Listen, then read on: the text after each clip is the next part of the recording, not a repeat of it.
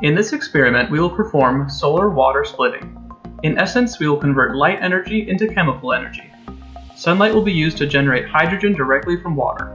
Hydrogen is a clean fuel source because when it is burned or used in a fuel cell, the only byproducts are energy and water. We will be using a silicon solar cell to first convert light into electrical energy, and that energy will be used to split water and produce hydrogen gas, our fuel, and oxygen, a harmless byproduct. The setup includes 2 pencils, which will act as electrodes, along with a jar and a cap, then sodium sulfate, which acts as our electrolyte, a spatula to stir the sodium sulfate, water, and of course, our photovoltaic solar cell.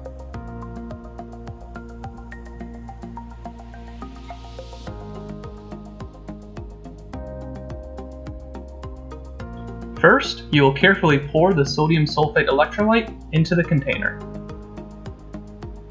After that, you'll take the water and pour it into the container as well.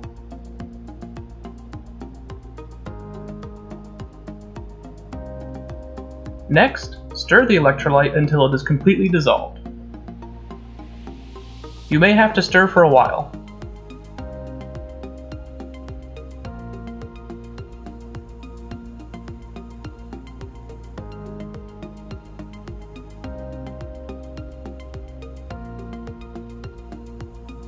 Next, add the cap to the jar and slide the pencils in through the 2 holes on top of the jar.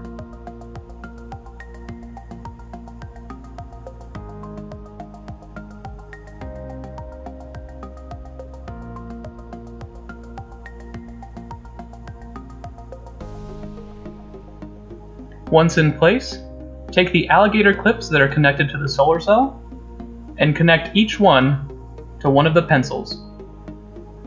Make sure that the metal clips of the alligator clamp are fully touching the graphite portion of the pencil.